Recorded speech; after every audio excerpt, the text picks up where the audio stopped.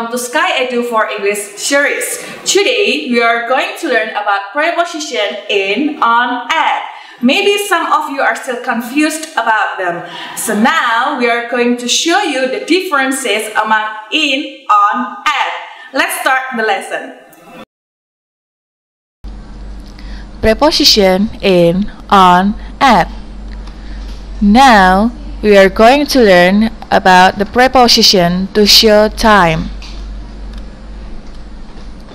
In is used for something general or bigger, like centuries.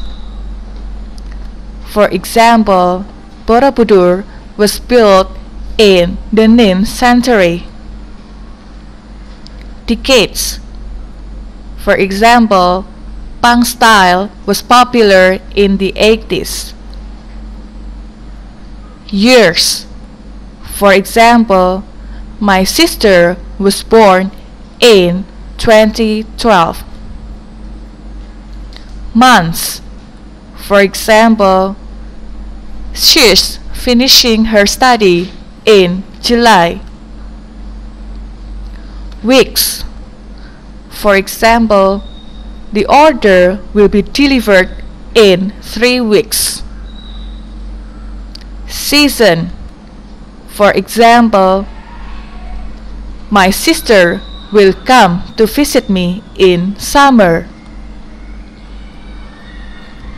On is used for something more specific or smaller, like days. For example, the meeting was held on Monday. Dates. For example, the summer holiday will start on July 16, 2015. Celebration. For example, we usually gather on Christmas.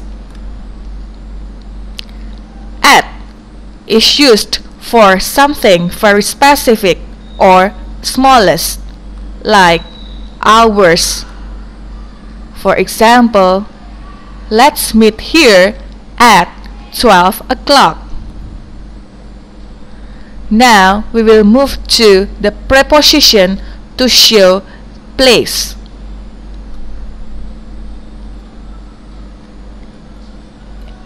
In for showing the country. For example, we will visit our relatives in USA. City. For example, we have lived in Semarang for 20 years. On, like streets.